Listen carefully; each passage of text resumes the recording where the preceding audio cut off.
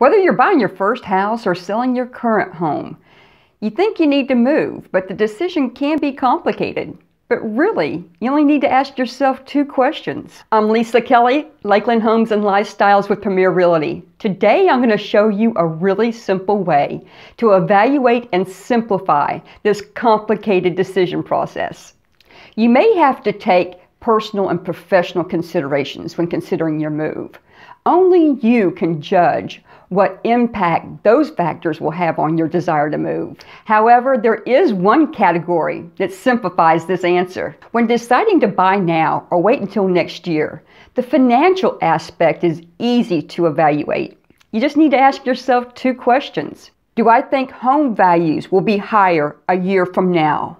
Do I think mortgage rates will be higher a year from now? From a purely financial standpoint, if you answered yes to one of these questions, you should strongly consider buying now. But if you answered yes to both of these questions, you should definitely buy now. No one has a crystal ball or can guarantee what home values or mortgage rates are going to be next year. But the experts are quite certain, and I tell you, I've got to agree with them. Mortgage rates are expected to rise, but don't freak out.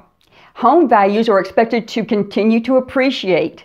But what does this mean to you? Let's look at an example of how waiting would affect your financial situation. If the experts are right, interest rates are expected to rise to about 3.18% by the end of the year. I think that's a tinge low. I think they're going to be a little bit higher than that. But also, home values will appreciate by 5.9%. I am full on board with that. I think that's right on. Say you want to buy a house that's valued at $350,000 today, and you've decided on a conventional loan putting 10% down.